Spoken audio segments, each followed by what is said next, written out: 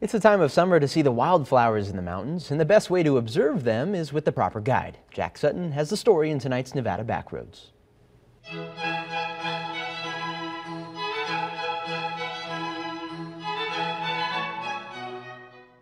Perhaps the music of Vivaldi and the words of Friedrich Wilhelm Müller say it best. I love to go a-wandering along the mountain track, and as I go, I love to sing, my knapsack on my back. Just about anywhere in the higher mountains is a good place to go to see native plants without getting weeds in it. And this is a highly rated place for wildflowers, yes.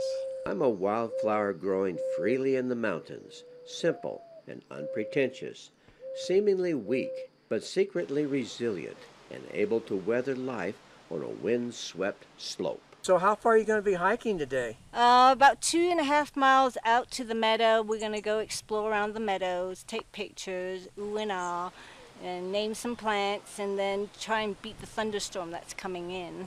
Well, I've always liked the outdoors. When I come out here, I like to call all these plants by their names. In nature's world, all this is perfect. Wildflowers growing and showing their colors, blue and red, pink and yellow. A perfect gift for the mountain wanderer. So it's a way of staying attentive when you're on the trail and when you're enjoying it outdoors. That's what it is for me. Reporting from the mountains, Jack Sutton, Channel 2 News.